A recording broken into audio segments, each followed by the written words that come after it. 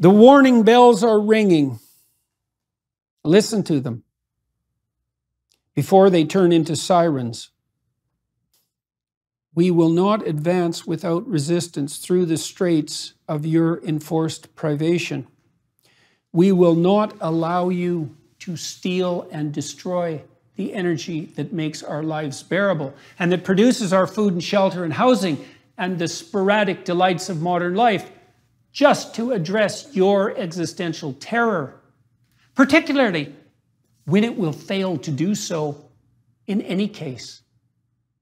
We will not allow our children to be criticized first for having the temerity to merely exist, and then deprived of the prosperous and opportunity-rich future we strived so hard to prepare for them. We remain unconvinced that your frightened and self-congratulatory moralizing and intellectual pretension, ignorance of the limits of statistics, and misuse of arithmetic.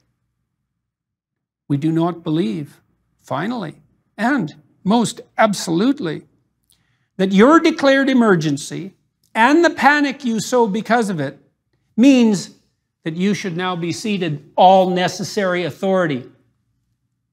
So,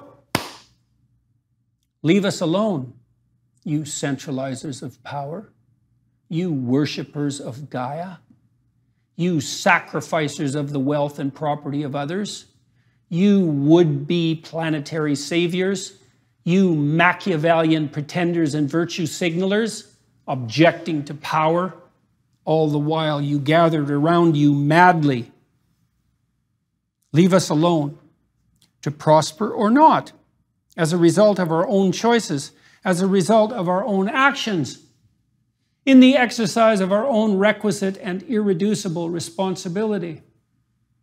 Leave us alone, or reap the whirlwind, and watch the terrible destruction of what you purport to save in consequence.